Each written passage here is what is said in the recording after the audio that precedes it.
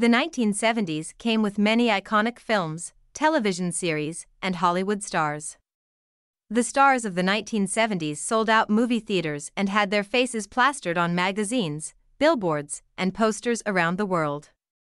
Let's look at how these stars have changed since their heydays.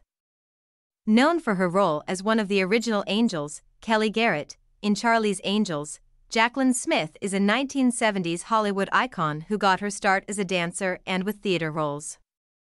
Earning the title of Queen of Mini-Series, Smith was critically acclaimed for her work in George Washington and Rage of Angels, now 76.